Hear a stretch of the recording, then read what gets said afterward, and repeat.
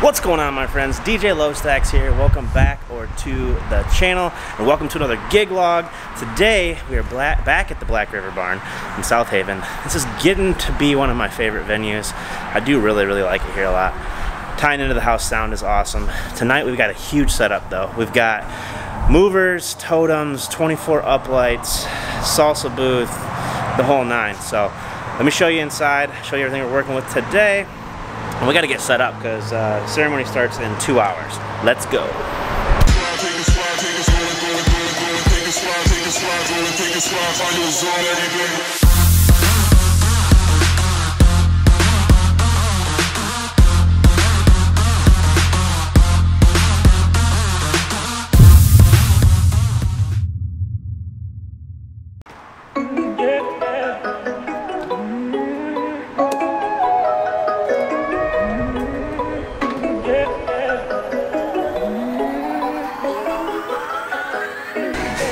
Alright guys, here's our giant pile of gear today. Totems, movers, 24 wireless uplights, CO2 cannon. Right on the back side of this wall is going to be photo booth. We haven't done a ceremony here yet, but ceremony site is out that way.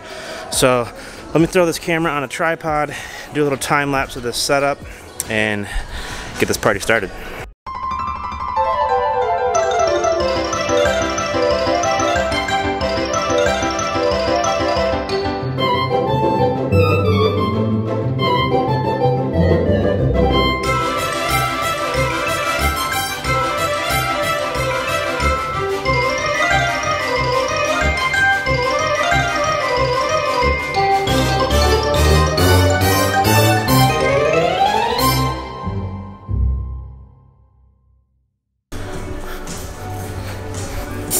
Alright guys, this is it.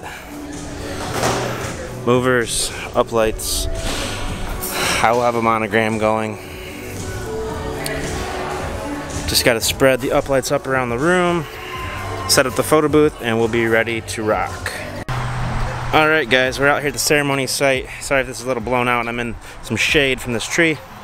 But we're actually going to do 2 mics today. We got the wireless handheld XWD out there, and then we're also going to be using the Rode because I forgot the DJIs at home. But a little interesting setup today. We got 2 speakers. Normally I'd be in the back there, but because of all this highway noise back here, I got 1 speaker here, and then I've got the Mark 1 over here. So we're doubling up on the battery powered JBLs today. Really lucky to have this battery powered setup so we don't got to run a bunch of cables. But alright guys, ceremony kicks off in about 10 minutes, so hang tight. You guys can be alright. Make some noise if you can hear me. Yeah. Welcome to the wedding celebration of Blair and Colton.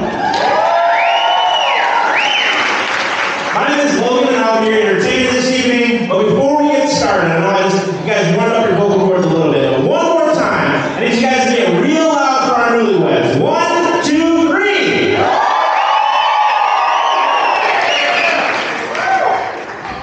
And now I'd like to introduce our wedding party, starting with our bridesmaids and groomsmen.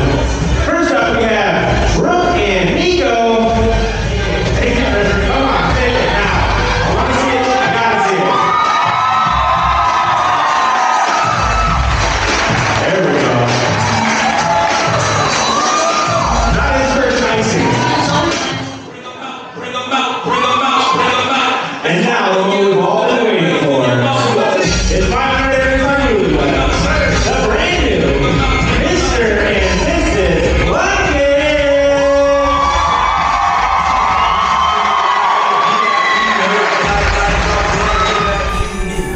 Every minute is a long time. If I ain't holding on, I'm moves like my little head. I'm so ready to say, I'm going to face like my little head.